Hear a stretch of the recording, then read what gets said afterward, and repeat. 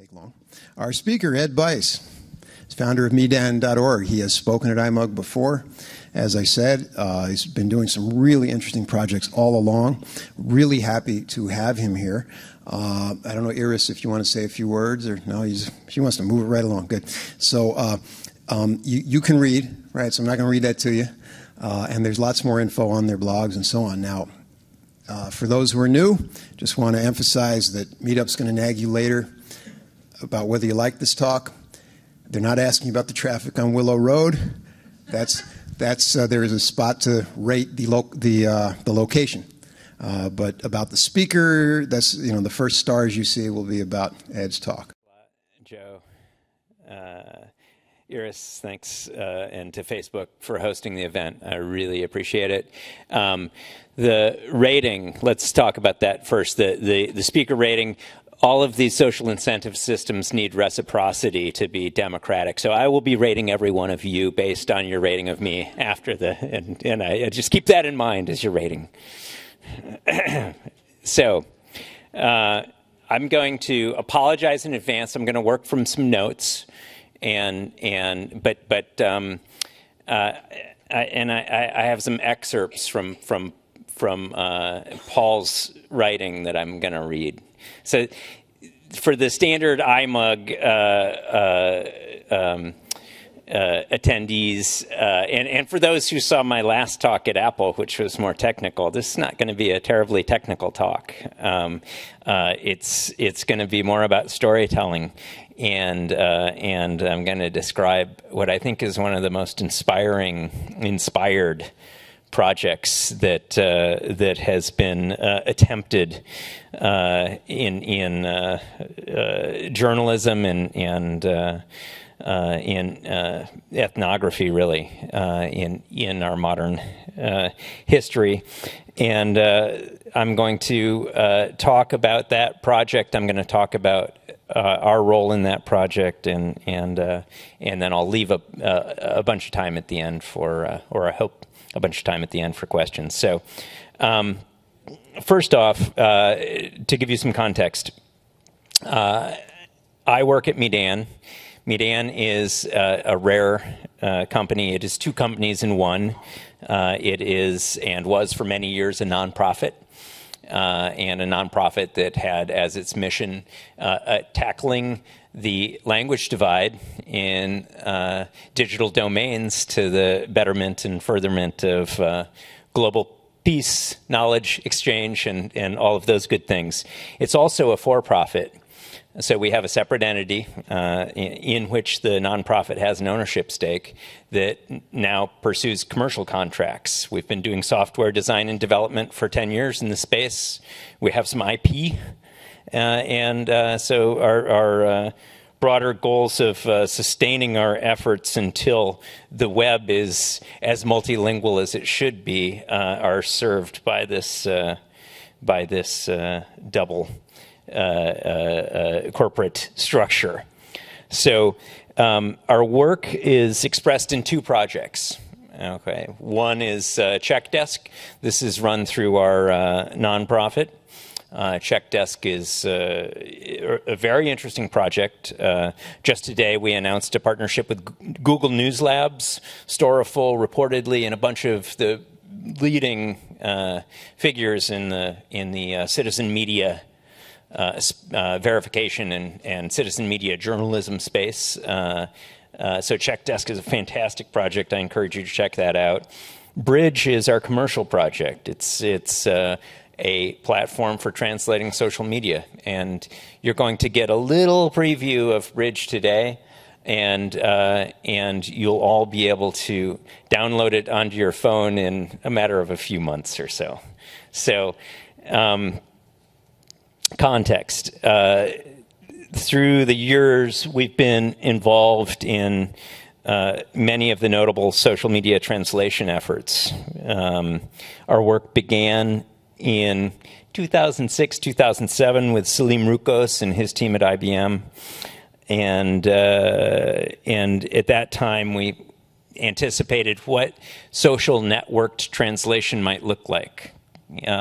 We probably should have stuck with the social networking part of that, because that was about the same time that Zuck was launching the Facebook. So we've nonetheless been really fortunate to work on a bunch of projects. We've been in the middle. We were working in Cairo, in Egypt in 2008.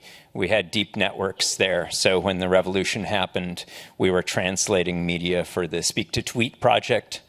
We also ran a very active Facebook page around Arab Spring. And my colleague Anjou Mina launched the Ai Weiwei English project. So in the history of translation of social media, Medan's had its fingers in a lot of the interesting and informative work in that space, and so much so that I taught a graduate level course in translation as an essentially monolingual designer, but at the AUC in Cairo 2 years ago, and so our roots in social media translation are deep, and this is a view of some of the work that we did. Iranian Revolution there on the bottom, news.medan to the far left, the Ai Weiwei project, Speak to Tweet. All of these projects involve communities gathering around emerging events, around important historical figures, and generating translations that then allowed their words to be shared out to a global community. So with that background, our advisor, Ethan Zuckerman from the MIT Media Lab, came to us 2 years ago and said, "Hey, I'm advising on this really fascinating project. Would you guys, by any chance, want to be involved?" I said, "Yeah, tell me more." So tonight I'm going to talk to you about what this has evolved into. But before I do that, I thought that I should map this talk. So I do so because I have an undergraduate degree in philosophy, and this is essentially a license to lose one's way. I have a favorite quote from my favorite philosopher Wittgenstein. He said that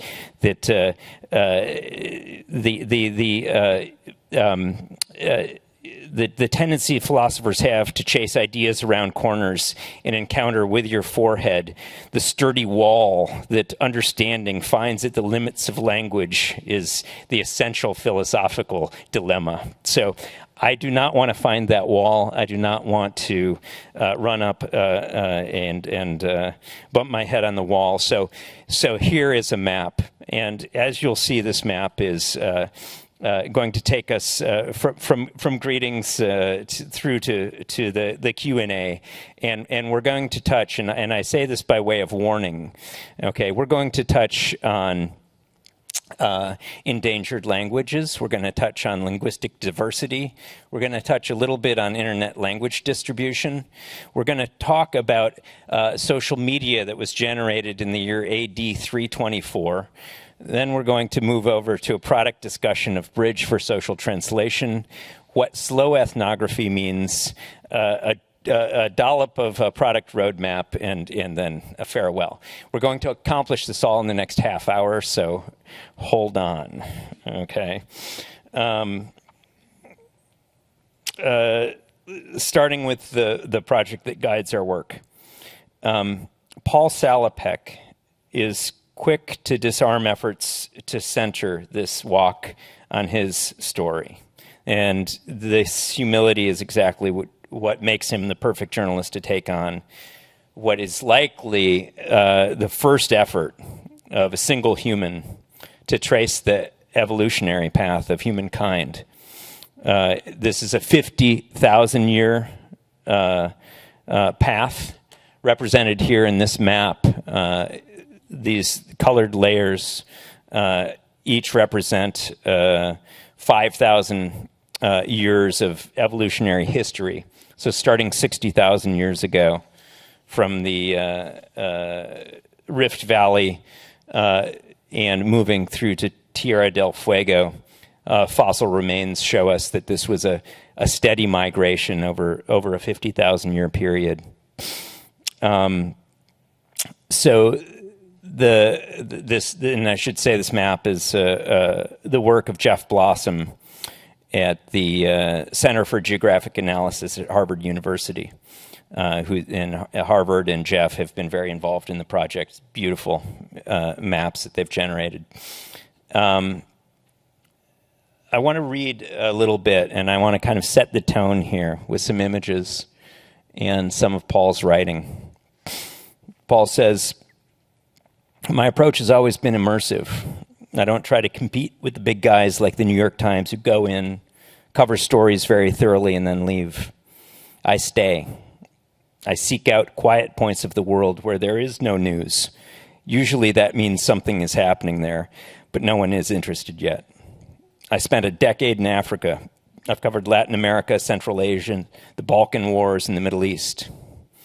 I've always recorded current events by going to places, getting out of vehicles, and using my body as the main tool of collecting information.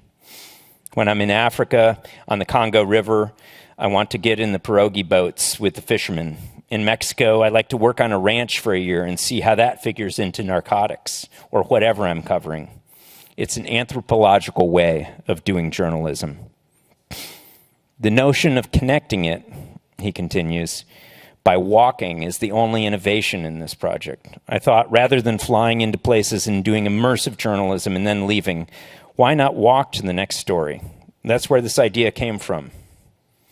I love Africa. I know a lot about the science of human origins, so I thought, why not combine my scientific background," remember, Paul was trained as a biologist, "with my anthropological bent and my interest in current events by retracing this dispersal of humans out of Africa 60 to 70,000 years ago."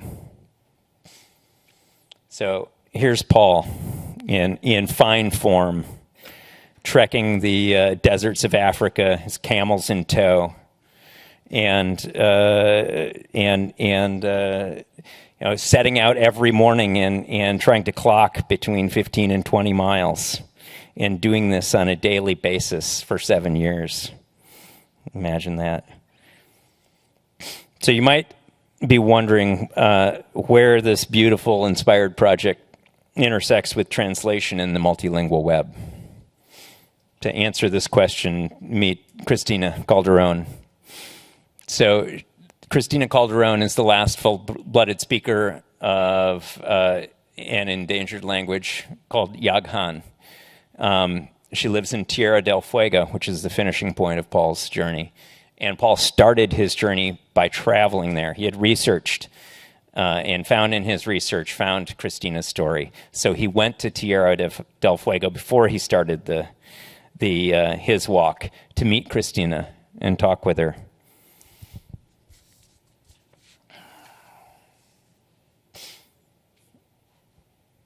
And this next quote is just so beautiful. Paul says of that meeting, it was symbolic, a pre-walk pilgrimage to the finish line. I had heard about Cristina through my research. A lot of what I'm writing about is the reclamation of memory, so I wanted to meet her. More than 5,000 human languages are in peril. I want to carry this woman's words with me metaphorically across the world as a small light. I recorded her words, and I hope she's still there when I make it to that part of the world. You have to start a circle somewhere to close it. She was the start. Which brings us to our role in the project and our interest in Paul's walk around the world, language. As those of you in this room are well aware, there are estimated to be more than 7,100 human languages, the vast majority of those spoken.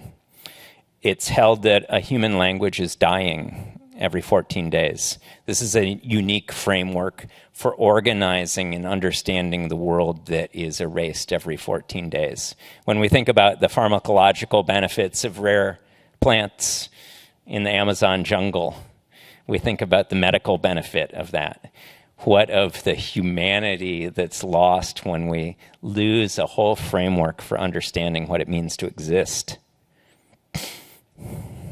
At this point in the history of the internet, it's both the most remarkable hope for language preservation and, in its current incarnation, a driver to linguistic homogenization. According to Internet World Stats, only 16% of users do not use a top 10 language. However, projecting this data forward, we talk about the next billion internet users, and to me this is an enormously hopeful figure here. We projected the data forward from Internet World Stats. I'd love to have some better data from Facebook. Don't tweet this out. Don't quote me on it. When I'm ready to publish this, I'll come up with I'll let you guys know first. But we estimate that non-top 10 languages by 2020 are going to grow to be 35% of the internet. This is nearly going to equal the reach of the two largest languages, English and Chinese combined. The point our senior advisor, Stephen Bird, who's the author, some of you may know, of the Natural Language Toolkit and the founder of the ICUMA project, is working on field collection approaches to language preservation. And it is our hope that a significant piece of our work over the next 5 years as we follow Paul around the world is to put in place the linguistic data repository that will allow communities of internet users coming to common translation problems to contribute their work into repositories so that emerging internet languages, underserved languages, can have the linguistic data resources they need to do fundamental things on the internet. It's a big project. It's Stephen's life work, so in some ways we're just trailing behind his work, but I think that Paul's walk and the unique opportunity that presents to touch on dozens of language communities around the world might set the stage for this. In fact, Stephen argues that the only real hope for doing the sort of scaled linguistic preservation work needed to save thousands of spoken human languages is to leverage the ubiquitous internet to crowdsource those data sets. For companies like Facebook, this presents a grand challenge they're uniquely positioned to address. Iris. So we hope this will guide our work with Paul and be an important part of it. However, we've still not connected the thread between slow journalism, a walk around the world, and social media. To make that connection, we have to travel back in time to the Egyptian town of Oxyrhynchus. And here you see the Oxyrhynchus papyri, social media from AD 342. Oxyrhynchus is a city a few hundred miles south of Cairo, where an incredibly dry climate kept these notes intact for almost 2,000 years. The discovery of these missives sent between friends and siblings hardly compares with the archaeological grandeur of the pharaohs of Tutankhamun. But the way that these lost ephemera give us a glimpse of the real concerns and aspirations of people, I think, and I would argue, is as profound as the golden headdress of Tutankhamun. Send Soteris the puppy, wrote someone named Aculus to a friend, since she now spends her time by herself in the country. If you write to me, you will have done me a favor, for we shall have the impression through our letters of seeing one another face to face. These are beautiful. I could imagine these, maybe with slightly different grammar, existing on Facebook today.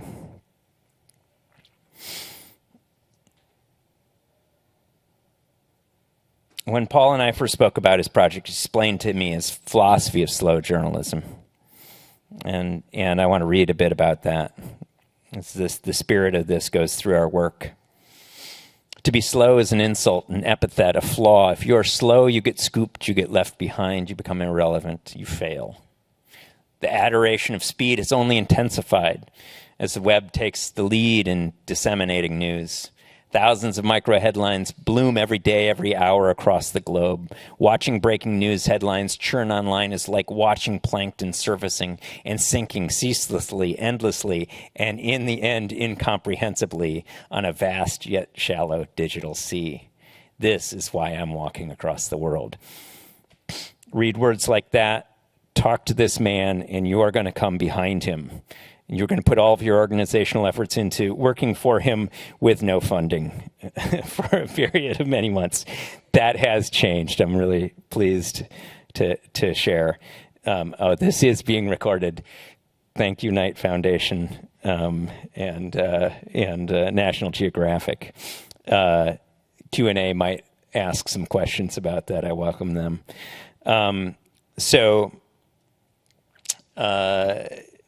The way that slow journalism connects to our work is the digital form of slow journalism. So the essential strategy that Median is taking with this project is to build a digital ethnography based on the tweets and Instagram posts, and we hope public Facebook posts that surround Paul while he's walking. The tool that we're using to generate these views is Bridge. Bridge is the first product that'll be released through Median, through our for-profit Median Labs, and it's a mobile digital authoring solution for social media that looks at linguistic properties of social media and provides affordances for translators to offer real-time translations, revise those translations, rate them. The partners that we have in this work, first off, we needed a partner to help us geolocate these tweets and Instagram posts. And the University of Kentucky and the Oxford Internet Institute have been conducting research that has been aggregating social media, all of the world's strongly geolocated social media, which means social media that's coming from a mobile device with their location setting opt-in turned on. So this is lat-long pinpointed social media. They have those all on servers. Every 100 miles, Paul stops, takes a lat-long setting, gets a timestamp. Patrick, the project manager from Out of Eden Walk, sends us that lat-long, that timestamp. We ask Matt Zook at the Dolly Project to generate a temporal and geo radius sampling of all the social media from that setting. It's like we're uncovering these digital artifacts that have this location and this place and time, and it's fascinating. So the Dolly Project, which has this incredible, the floating sheep is, and you can read extensively on why it's called floating sheep, but the Dolly Project is a really excellent partner to this project. They have a unique repository and one that we want to encourage Facebook engineers to contribute to and to help us get strongly geolocated public Facebook posts into that repository. But we couldn't do the project without them, so I want to give them a lot of credit. The second part of the process, so we have all of these tweets, okay? We've got, and Instagram posts. We've got this stew of maybe 10,000 samples in many languages. Next, we have to curate those.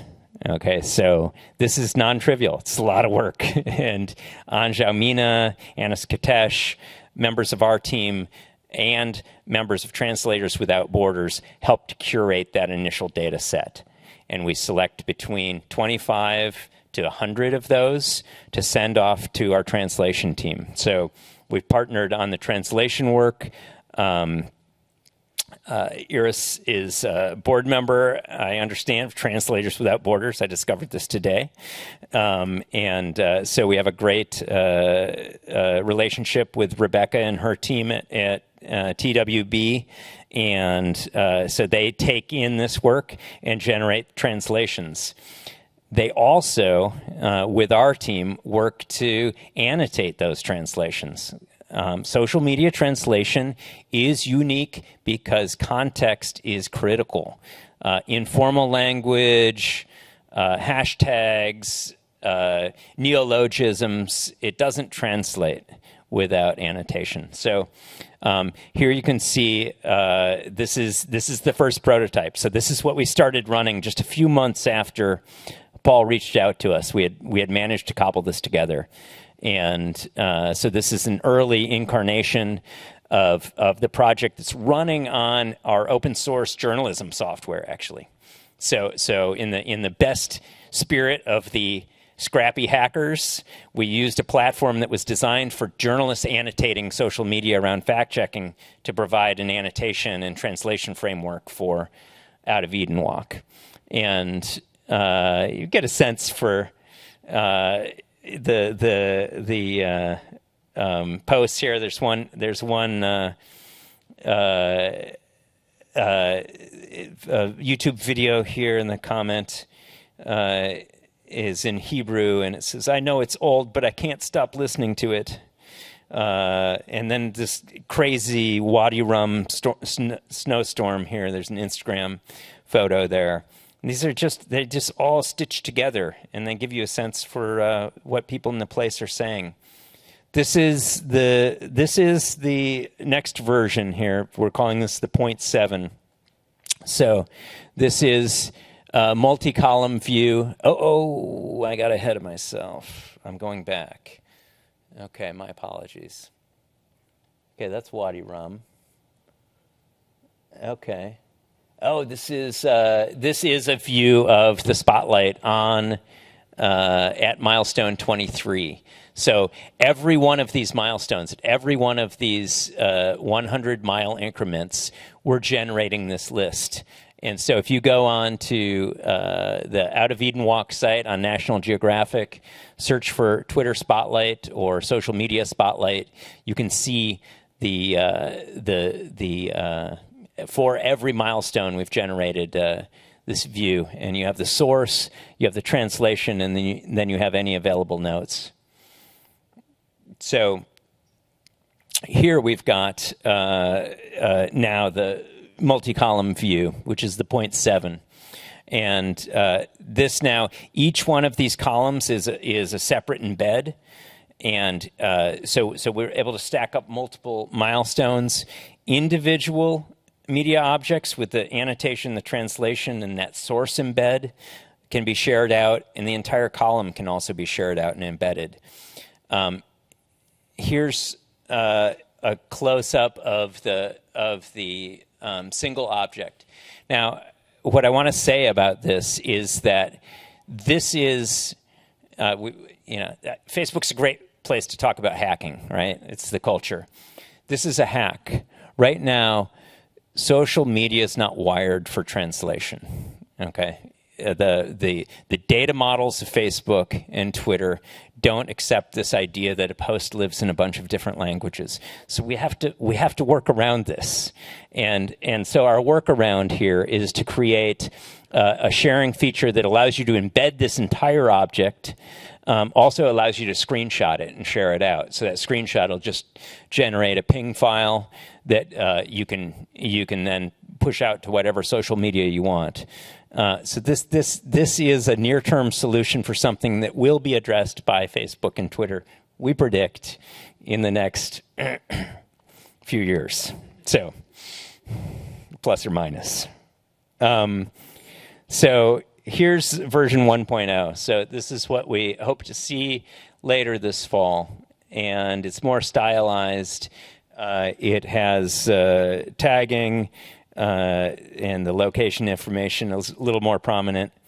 And it also allows collaborative translation and versioning of the translations. So those earlier screenshots, one translator, that's it. Here you'll see there are a couple translations submitted on this one. This was an actual piece of translation from one of the milestones. And this was, this one came out of Saudi Arabia. And is such a beautiful, this went viral, actually. This translation went viral. It deserves reading. So this user in Saudi Arabia wrote, "All that connects me to you is a bunch of electronic devices. If humanity goes back to its primitive state, I would lose you forever." Beautiful. So, where is Bridge heading?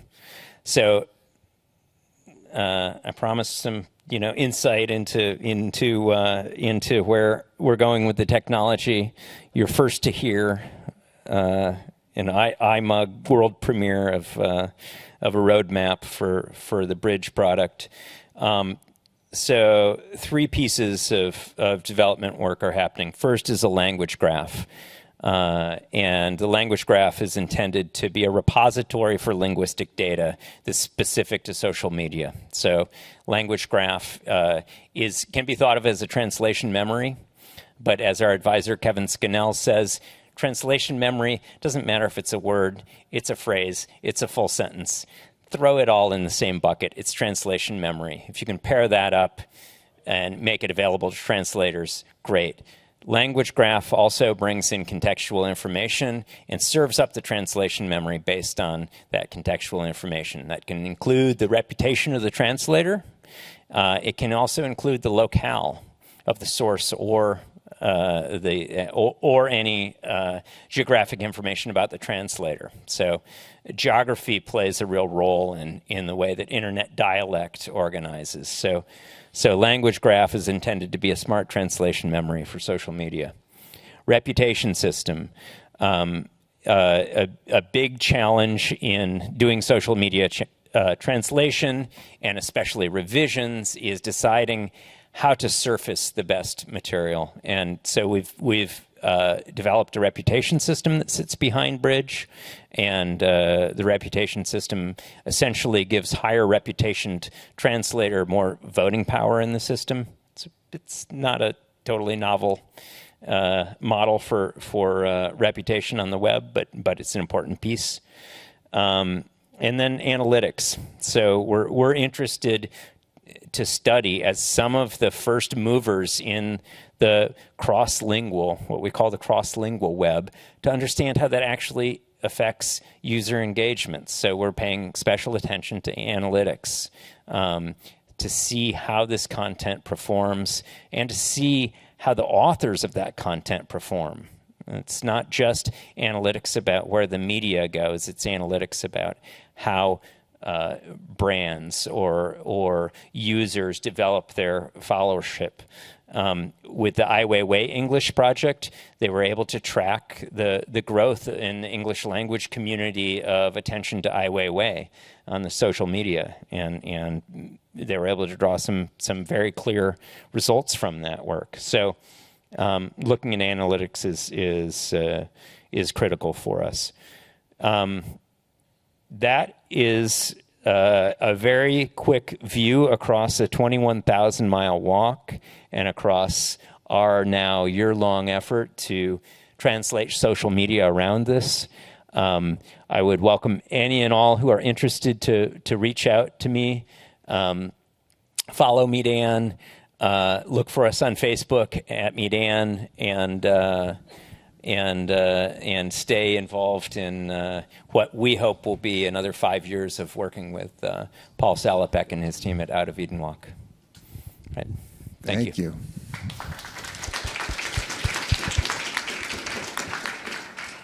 That's just amazing. You know, I spent 2 or 3 years chasing after him, trying to get him to speak, and now you know why. Thank you.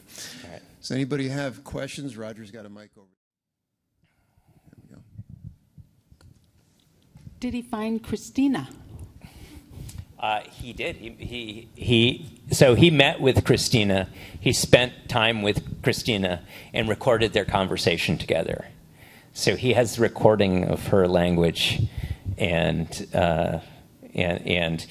she was 84 when they met. That was 2 years ago before he started, and he's hoping to greet her in 5 years when he reaches Tierra del Fuego.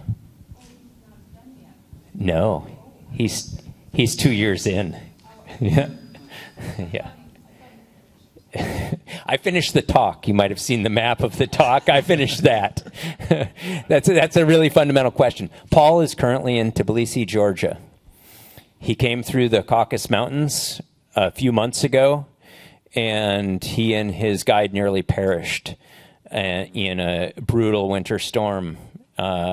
He was in the hospital. His second time in the hospital, second time that I know of on the walk. And so he, in addition to visa problems with Iran, he's mending up in Tbilisi and gaining his strength right now for the push across Asia. That's why I say we're 2 years in and 5 years to go.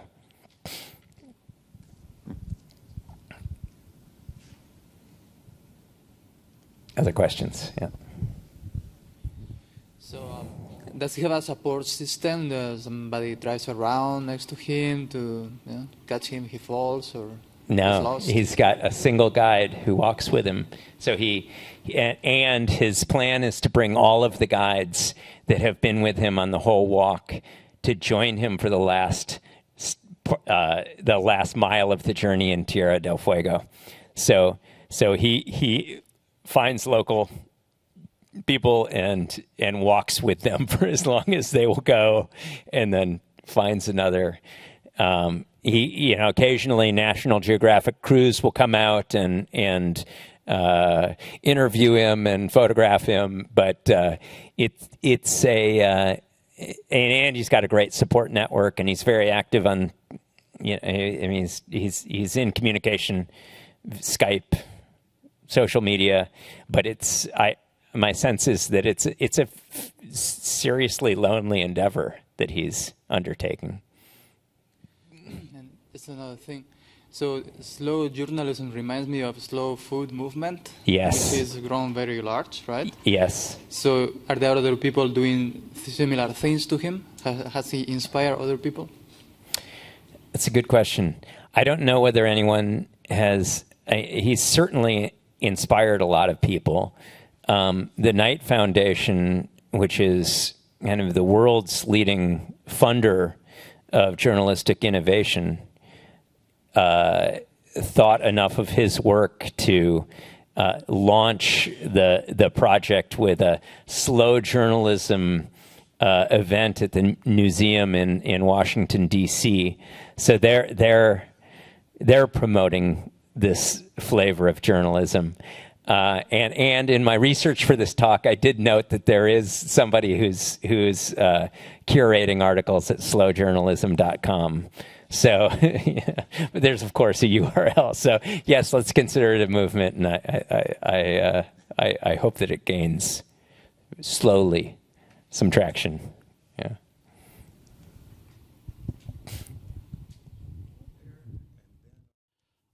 Regarding the bridge technology, what kind of clients do you have now using that technology? Out of Eden Walk. So that this is our first client. Oh, gotcha. So Okay. and we're pre-release right now. So everything that you saw going up here is we have no public use of this beyond the Out of Eden Walk. Okay. But it's certainly it's certainly, we think, a valid tool, and we will seek to see general users of the tool after we release it this fall. Okay, thanks. I have a question. Is there going to be a final product at the end of the 7 years? Is this going to be going into research, some kind of publication, a book? So there are ongoing products. So there have been, I think, 2 cover stories. I know there's been one in National Geographic and a number of feature-length pieces. So those are ongoing outputs. We hope, I mean, my dream at the end of this project is Paul writes a book. We do some crazy, cool, interactive graphics with all the linguistic data that we create. And we've started the language graph repository of open data. And, you know, we are able to look at this body of work across the journalism to the technology to the data. And that all equals this kind of, well, I could describe it in grander terms, but that, you know, that's my hope. Can I ask one more question and then I give it to you? Sorry. Yeah. So as you translate these tweets using volunteer translators and collect data, do you find that you're collecting a lot of valuable information that you can share with Twitter as they're developing their technology? Are you collaborating with Facebook, other social media? The scale of the data that we're collecting is not significant. The lessons that we're learning in translating social media, in the interfaces that we're using, in the authoring, that's all very important, and we hope it'll be of great interest to Twitter, to Facebook, to any company that is generating that has user-generated content on the web. Yeah. So I'm interested in the journalistic aspect of this, and journalism is an ambiguous word. It could be journalism in the sense of he's on a journey and it's just recording the events around him. But journalism, to me, the first meaning that comes to mind is more news about an event in an area. And where you're capturing some information, people's tweets and so forth, and then translating them. I know from my experience with Yahoo News and some other media that one person writes a story, but there's the other side of the story is perceived by, let's say another team, if you're recording sports. And if you look at, for example, Yahoo Answers, if you simply collect the majority vote on what was said and what it means, you very often come up with the wrong answer, and it becomes published and it's agreed to.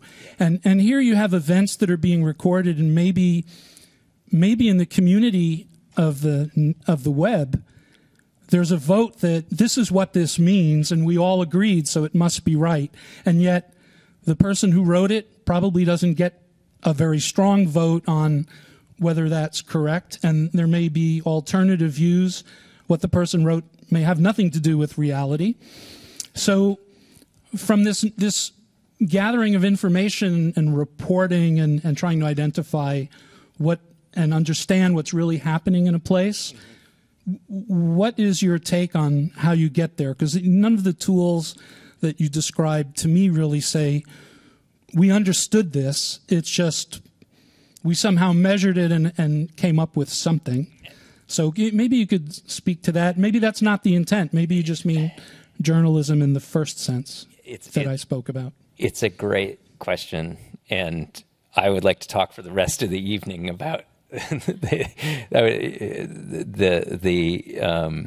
question of what it means to be a journalist and to report on a thing in the world.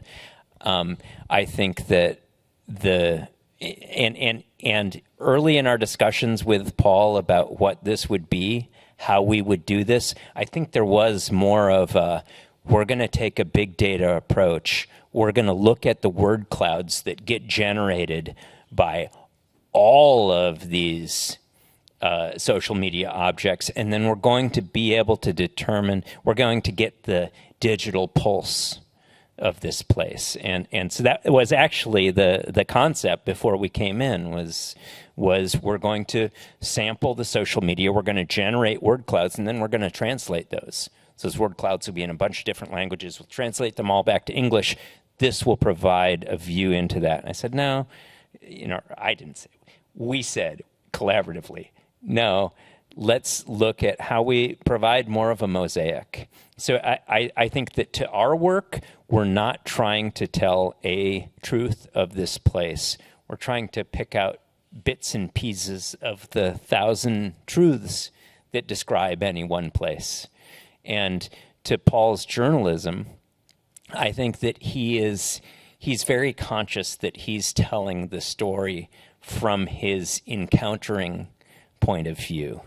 And slow journalism, in my view, is a hedge against missing, because you're going slower, and going at the pace of walking, connecting, and especially the continuity of the walk, connecting one place to the next, is a great way to generate contextual understanding, because although there's a directionality to that, which computer scientists in the room would probably point out. But I think that Paul doesn't hope to get at the grand truth. He's telling one person's story of the experience, but it's a fascinating question and goes to the root of what it means to be objective, what it means to be a journalist who captures what's happened, and you set up the context of all of the languages in the world and the diversity, and we're losing information. Yeah, and it suggests that somehow this recovers it, but in fact, it's a good thought. It's a separate thought. Mm-hmm. It really doesn't bear on this. This is one person's journey through a bunch of places and locales. Yeah, but in that journey, there's this flotsam and jetsam of all these digital artifacts, and I think what we're trying to pick up is some views in that. It's Gulliver's Travels. Yeah. You also got my attention with the check desk platform and the fact checking. Personally, I think that's a daunting challenge, and maybe the best we can hope for is to provide a platform where the fact checkers can put out their findings, and then people can make up their minds about who they want to believe for the fact checking. My question to you is there a markup language associated with that fact checking? Like there are many other specialized markup languages for even professional specialties. No, there is not. So, and if you want to help us create that, please be in touch.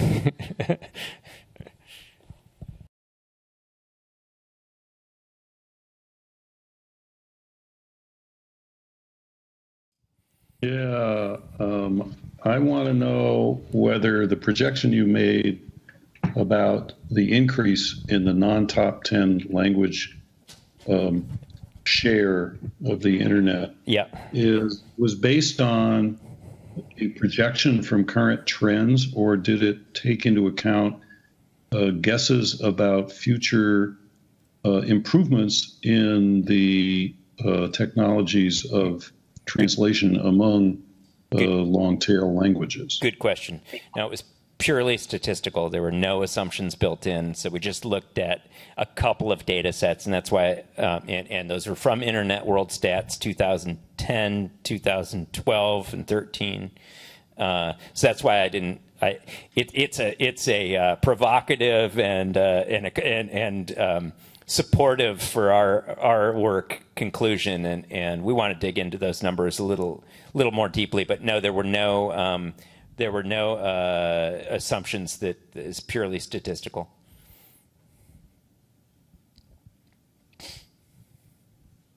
Does that answer your question, Jonathan? Did we lose Jonathan? That's a good, right. Okay. That does. Thank you. Sure. There we go. Isn't that cool?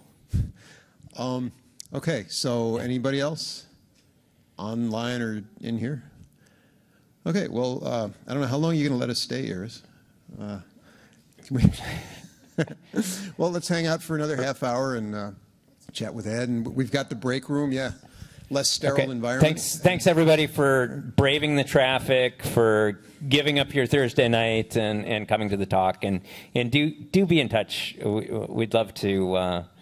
If you're interested in the project, we are building translator community. We are looking for any engineers, developers who want to contribute to the effort. There's a lot of this work that is open source, and and we're also looking for just fans of the project. So please be in touch. Okay. Thank you. Thank you very much.